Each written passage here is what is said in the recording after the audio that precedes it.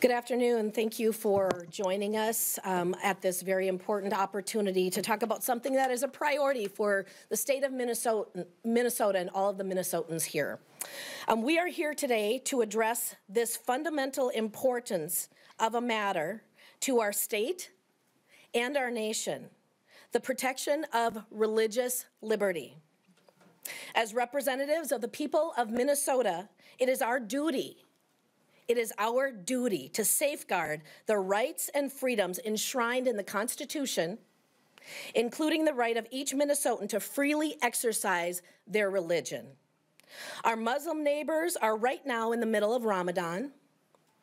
This week we began Holy Week with Palm Sunday just yesterday, and our Jewish neighbors will be celebrating Passovers. They will be celebrating Passover. This is not just an issue of one faith tradition. This is an issue that affects us all. One of the cornerstones of our democracy is the principle of religious freedom. It is guaranteed by the First Amendment of the Constitution, yet despite these protections, we have seen an alarming rise in cases where individuals and organizations of all traditions face persecution because of their religious beliefs. This is why I stand before you today to advocate for the inclusion of a religious exemption in the Minnesota Human Rights Act. This exemption would ensure that individuals and organizations are not compelled to violate their deeply held religious beliefs during their daily lives. This bill, authored by Representative Harry Niska, has been ready to pass for a full month already. Faith leaders and Minnesotans across the political spectrum have expressed the need of this exemption, and yet House and Senate leaders have not brought this bill up for a meeting.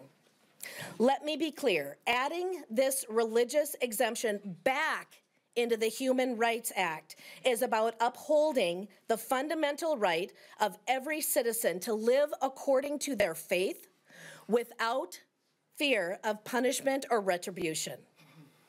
Religious freedom is not a partisan issue.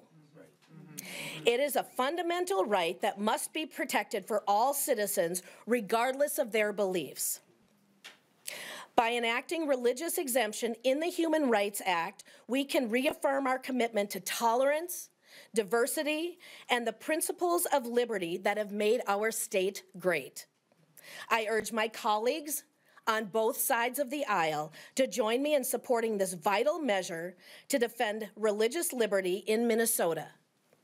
It is time to send a clear message that in our state, religious freedom will always be protected and respected.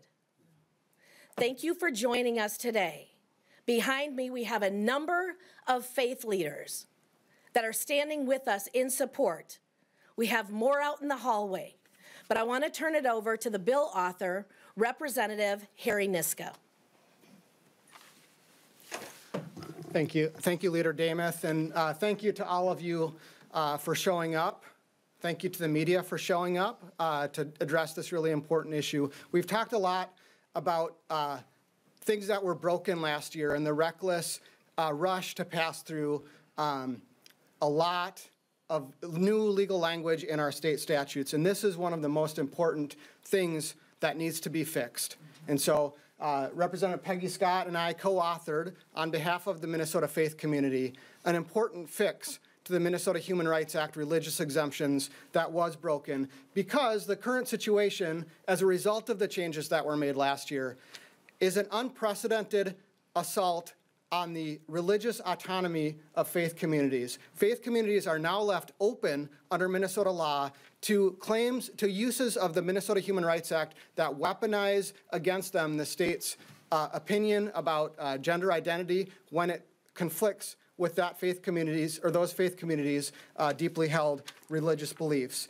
So we tried in a hearing on February 29th in the House Judiciary Committee to fix this by amending House File 4021, which was the Department of Human Rights policy bill. That is the bill that this fix should have been in. The faith community has been working since August to try to get the Department of Human Rights, to get the Walz administration and the Democrat leaders to understand that this was an error that was committed last year. And so far, in 2 committee hearings, it has been a party line vote.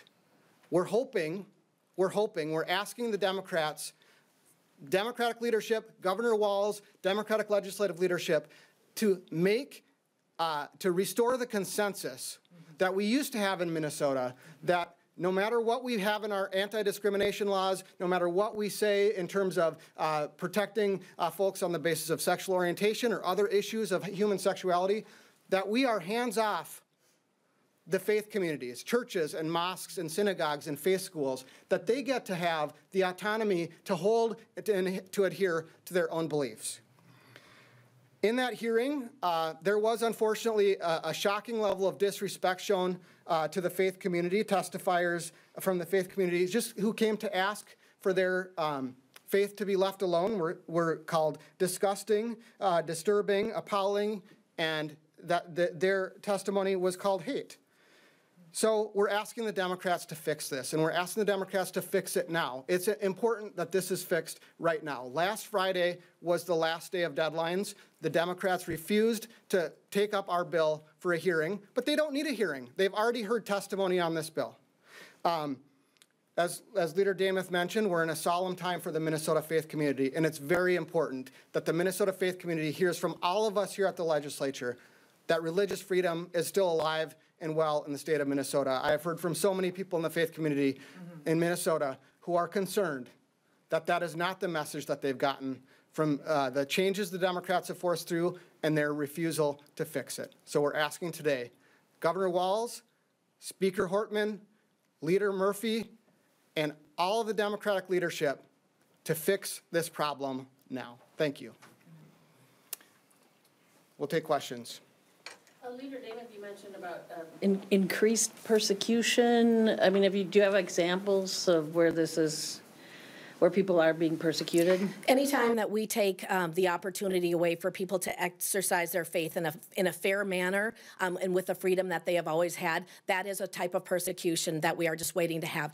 I will turn it over to Representative Niska to cite maybe a specific example that we are aware of at this time. Thank you. Yes, we are aware since the passage of the changes last year, there is an open investigation against a faith-based school and a religious organization that relates specifically to a claim of gender identity discrimination in the broken religious exemption that exists here. So this is not, we're not talking about hypothetical theoreticals. We're talking about actual efforts to get the state of Minnesota, to get the Minnesota government to control faith organizations and punish them if their faith views do not align with the views of the majority that passed the changes last year. Any other questions? Where's that? You said where's the open investigation? Has there been a complaint filed, or there is a complaint filed with the Minnesota Department of Human Rights and an open investigation sitting at the Department of Human Rights. That's really all I'm at liberty to say. That organization can provide you details if they want, but I have seen the complaint, and there is a complaint. Could one of the faith leaders here talk a bit about how this has impacted you, if you're doing things differently than you were a year ago? If anyone would like to, I don't think any faith leaders are, I don't know of any faith organizations that are choosing to change their beliefs because of the edict of the state, and I hope none of them are. Amen. And frankly, I mean, part of the nonsensical nature of this change is that if any faith organization if the state attempts to punish any faith organization along these lines, I don't think that's going to stand up to constitutional scrutiny. So it's not clear to me what the point of this is, other than to express hostility towards traditional faiths by the DFL, the Department of Human Rights and the Walz administration and the and DFL members of the legislature. But at this point, it sounds like the state hasn't, except for this open investigation, nobody's been punished yet? Or the state hasn't tried to punish anyone for? My understanding is that the investigation is still sitting open at the Department of Human Rights, and they haven't either dismissed it or moved forward with it. But can it, like Dana asked, is there any, you said you had faith leaders here, is there anyone who can talk about how this is impacting, why this is detrimental?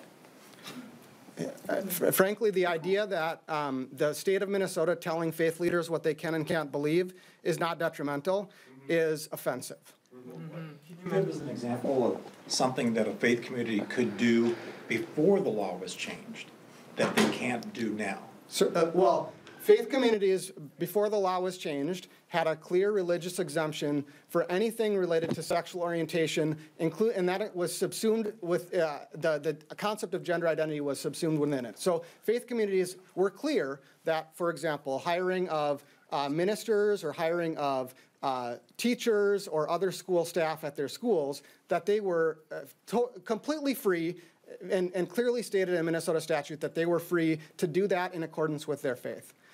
Now that is unclear under Minnesota law. There is an investigation, and sometimes the process is the punishment. Sometimes going through an investigation or needing to bring a lawsuit to vindicate your constitutional rights is itself the punishment. So it is important that the Minnesota government, starting with the governor, starting with the Speaker of the House, starting with the Senate Majority Leader, make clear to the Minnesota faith community that they're not trying to punish them for living out their faith. That is what is important. And the fact that the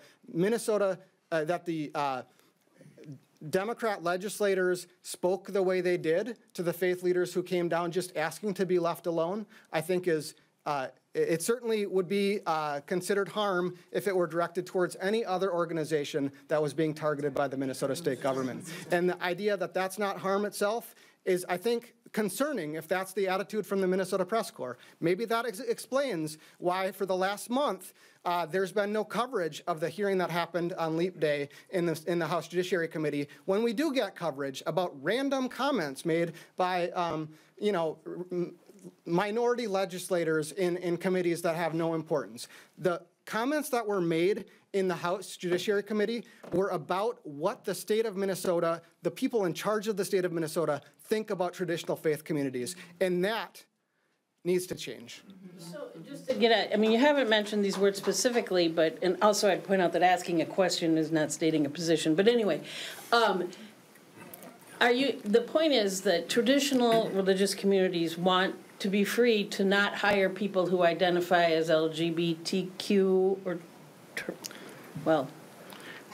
Traditional faith communities, or all faith communities, should have the right to express their faith doctrine, their faith teachings in who they choose to lead their organizations, who they choose to teach their children. So in this particular case, it is the concept of gender identity that is being weaponized against those faith communities in terms of telling them what they can and cannot believe and what they can and cannot live out among those beliefs. But certainly it is the case that every faith community should have the autonomy to choose what their teachings are and to live out those teachings without the state of Minnesota telling them that they have a different religious belief and that religious belief, the government's belief, is going to control over the faith community's religious beliefs.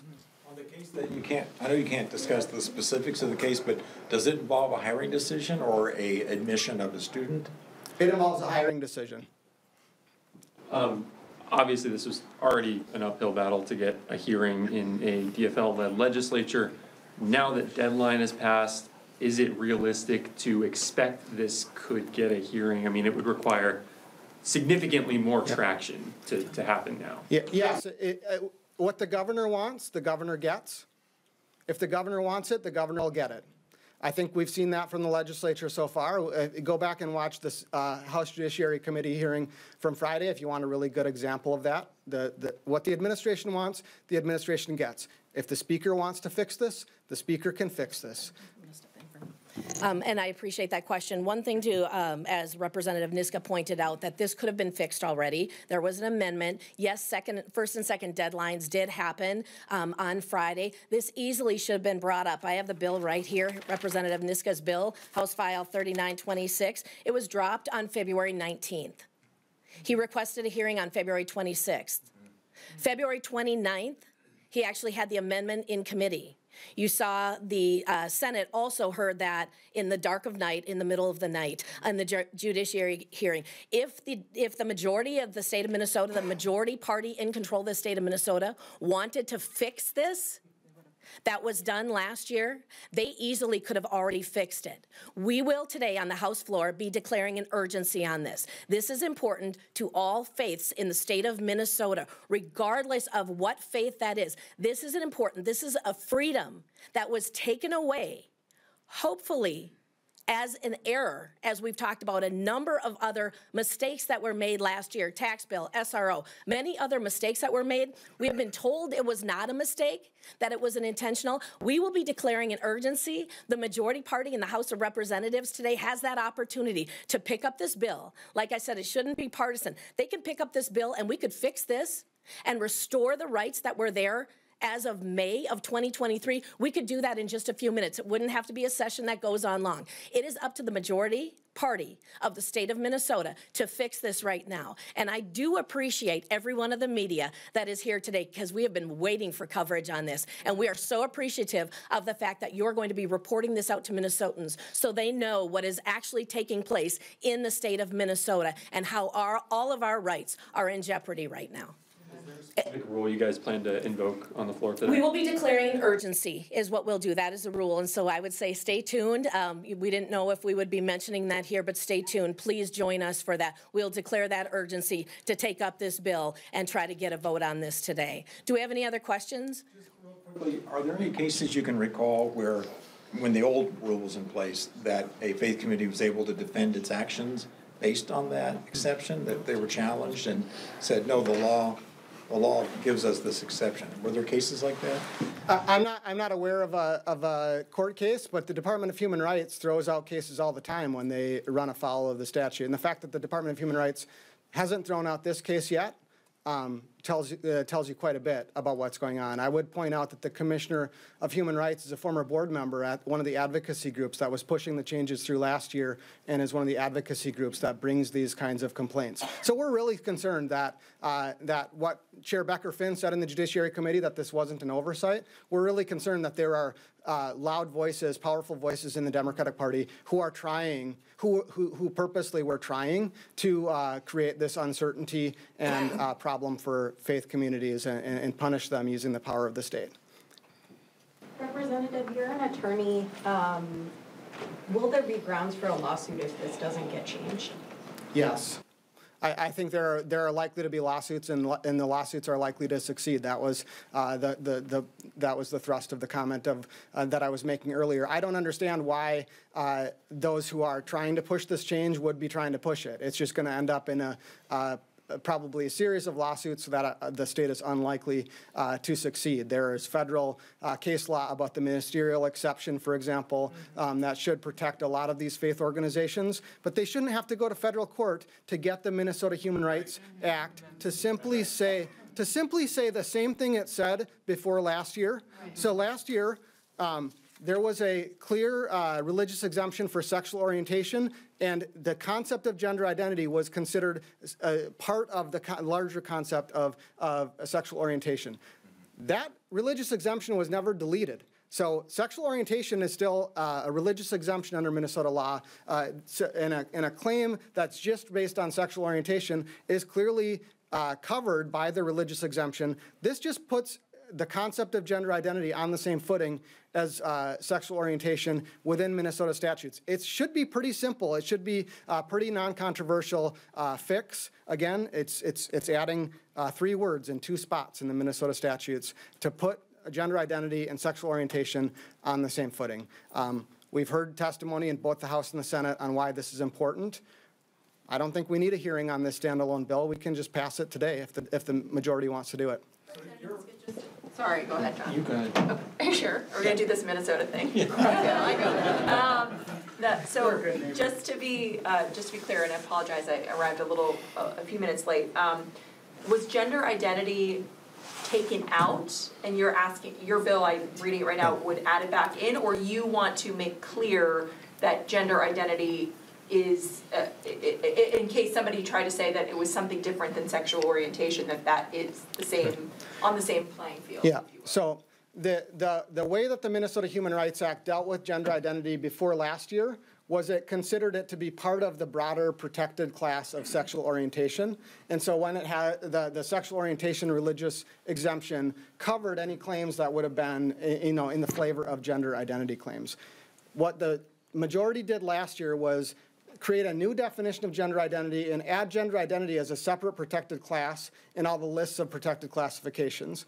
And so what that required in order to update the religious exemption was to also add the concept of gender identity into the religious exemption to make 100% clear that gender identity claims are still treated the same way as it relates to the religious exemption as they were before last year. From 1993, when the concept of sexual orientation was first added to the Minnesota Human Rights Act and these religious exemptions were in place, we just want to restore the way the law worked as it relates to these folks to what had been the law in clear statutory law in Minnesota from 1993 until 2023.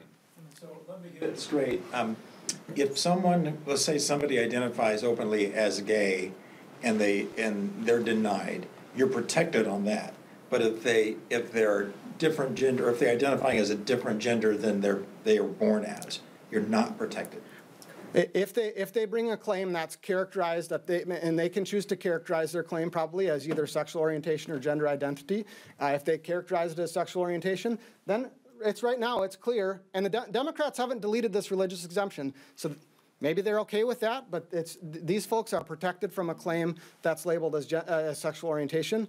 But for reasons that we don't really understand what the rationale is, they're not protected if that person characterizes it as a claim for gender identity. These are difficult questions or controversial questions of sexuality and gender that, as Minnesotans, we've recognized that there are good faith, especially traditional faith communities that come to different conclusions on that issue. And frankly, we're talking about a concept of gender that was the consensus in Minnesota 10 years ago. That now is being, that's now changed in Minnesota statute and it's now potentially weaponized against faith communities like this. So this is like the smallest, most conservative change that we could have. We're just asking that, we're not trying to repeal the gender identity changes that were made last year. We're just trying to make sure the religious exemption works the way we all thought it would work, and we didn't realize, as a lot of people didn't realize last year, that they were essentially breaking the way that this religious exemption works in Minnesota law. Outside of hearings, have there been any conversations with DFL colleagues on this that seem at least somewhat supportive of this in any sort of way? We think there are members of the Democratic Party who recognize that this is a change, that a fix that should happen, but they're going to have to speak for themselves on that. It's going to take some courage, honestly, for some Democrats to stand up to some radical voices in their party who have expressed their support for the change that happened and for the fact that religious communities are now unsure about whether or not they can live out their faith on these issues. I think that's all the time we've got. Thank you.